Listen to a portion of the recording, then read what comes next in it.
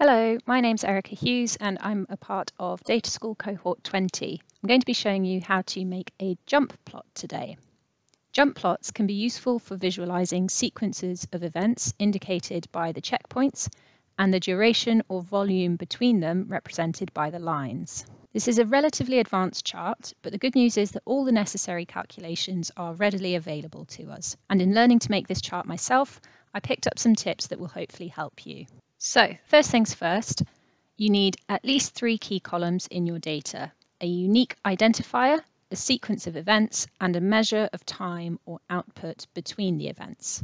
In this example, I'll be using a mock dataset, which you can download from my workbook on Tableau Public. The events here are our kilometre markers indicated by the split column. If your events are descriptive, be aware that you'll need to create a sequence column that matches each description to a numerical value that you can then use to sort your events. In this case, our unique identifier is the registration number. This allows us to create one line for each runner in our jump plot. The last column determines the height of each jump. This is often a measure of how much time has passed between events, which allows you to identify particularly slow stages in your sequence, for example, these peaks here. So how do we actually build this chart? For that, we need to head over to Tableau. Having connected to the data in Tableau, the first thing we need to do is union it with itself. You can do this by dragging and dropping, or alternatively, you can right-click and click Convert to Union, and then drag the data set into the box and click OK. I did discover that certain file types in Tableau actually don't support this union functionality. So if that's the case, please check the link for supported file types in the description. Before getting into the bulk of the calculations, just a few quick changes to make here. We want to rename this split column to split from, and create a calculated field, which we're going to call split 2. And this is going to take the split from field, and we're just going to add 1. What we need to do now is set up a number of calculations that allow us to create those nice curves between the points. There are 2 pages of calculations like this, with the name of the calculation, the description, and then the calculation itself. I recommend pausing the video to copy these over into your workbook, or downloading my workbook from Tableau Public, and you can copy and paste the calculations from there. The only field that's not included in these calculations is the Bezier value bin field. In order to create this bin field, let's head over into a sheet, and we can see here our Bezier value field. All you have to do is right-click, go down to Create, and then Bins. You want to set the size of the bin to 1 and name it however you like. On this second page, we've got a number of calculations, but a lot of them are formatted in a very similar way. The key purpose of each of these is outlined on this page, and then beyond that, it's just a question of copying them into your own workbook. One last thing to note about these calculations is that a lot of them are table calculations, and you want to make sure to set those up correctly in order for them to work once you bring them into the view. Wherever you see the blue default table calculation text in the bottom right-hand corner, you should click on that text and follow the steps as they're outlined here. I'll show you how to do this with one of the fields now, but make sure you do it with every field where the option is available. So jumping back into a sheet here, I'm just going to click on the index function and edit. That blue text is there.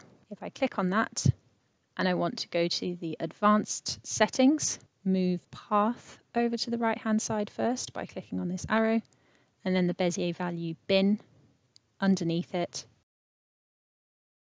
and then the restarting every in this final drop down, we want to make sure that it is set to path. And that's it. We're ready to build our jump plot. So if I open up a new sheet, the first thing I'm going to do is just to filter down to a single registration number. So I'm just going to select one at random.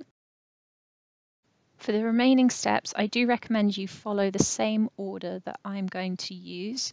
Otherwise, you might get some fields turning red and it might look like an error, but it should all work if you follow these steps. Start off by bringing the Bezier value bin field onto the rows. Right-click on the field and go down to the Show Missing Values option and make sure that that is ticked. The next step is to bring Path onto Detail, and then I'm going to bring Bezier X onto the columns and Bezier Y onto the rows. Head over to the marks card next and change the mark type from automatic to line, and then bring the bin field down onto the path shelf. So we've got our curves sorted, but we might also want circles for each of our checkpoints. To do that, I'm going to duplicate the Bezier Y field, which is on rows, by holding the Control key and dragging it over before dropping it.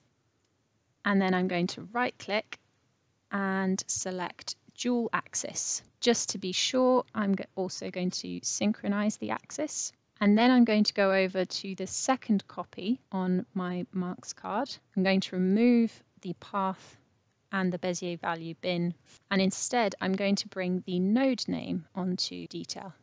Change this from a line type to a circle type, and I'm going to bring the node name onto the label. Just a few minor formatting points. I can make the circles much larger and then center the label to get those numbers in the middle of it and maybe make them a bit larger. And there we have a finished jump plot for one of our hypothetical runners in our dataset. If we wanted to compare two different runners, I could go to my filter, edit the filter and select another random value. And then to make it easier to differentiate visually, I could also bring registration number onto color there. And then we can adjust the dimensions. Another thing you could do is, rather than having two lines on one plot, you could bring the registration number onto columns, or you could bring the registration number onto rows. So once you've got your curves plotted, there is some flexibility about how you actually go and display them, depending on the analysis that you're trying to do. So now it's over to you to choose what fits best with your data. Thank you very much for watching this video, and I hope you've picked up a few tips to help you create your own jump plots. For more information or some different examples of how jump plots can be used, there will be resources in the description. And if you enjoyed this video, make sure to check out my colleague Ruth's video on how to make a schema ball.